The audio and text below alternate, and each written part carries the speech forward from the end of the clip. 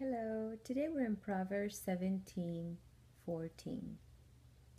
The beginning of strife is like letting out water, so abandon the quarrel before it breaks out. Thank you, Father, for your word. Teach me, because I want to learn. I have to learn something from you every day. You change my life. You renew my mind. You give me strength to take another step. I follow you. Allow us to learn from your word. In Jesus Christ's name, amen. How many times do we start a conversation and then we regret it, that we even started it? Because we see right away the direction it's taking. He's telling you, abandon the conversation, abandon the situation before it gets worse. I've been in that situation so many times. And now, thank God, I can see right away how it's taking a bad turn. And he helps me to get out of it. Other times I have to admit I don't know how to get out of it. And other times it's too late. But again, that's how he teaches me to help me to have self-control. And not to say whatever comes in my mind and what my mouth wants to say. But I think about it really good before I say it. Because there might be a possibility that it's going to take a bad turn. So just keep it to yourself. But sometimes we have this thing where we just have to let it out. Keep it to yourself.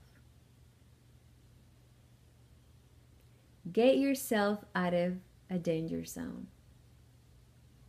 Because if you think about saying something and he puts this thing in your heart not to do it, he's warning you, don't do it. It happens to me all the time. How many times I want to say something. And it doesn't have to be bad. It can be just a conversation with my husband or my sister. And the Holy Spirit lets me know, don't do it. And most of the time now, I choose not to do it. And other times, I learn the hard way. Because even though he tells me not to do it, I still say, it'll be okay. And then I learn the hard way that I should have kept my mouth shut. Again, ask the Holy Spirit to help you, to lead you in your thoughts, in your words, in your actions, so you don't get yourself in a danger zone, so you can save yourself from a lot of trouble, and you pursue peace by just keeping your mouth shut. I learn about that every day because I had that issue where I would just open my mouth and hurt people and make the situation worse. But thank you, God, that you give me all kinds of red lights not to do it. And thank you, Holy Spirit, for helping me to choose good, to choose peace, and to get away from the situation before it gets bad. Because you're so good that you let me know not to do it before it starts. I pray, Father, that you will help whoever's watching to control their mouth, to control their thoughts before they get themselves in a wrong spot, in a wrong conversation.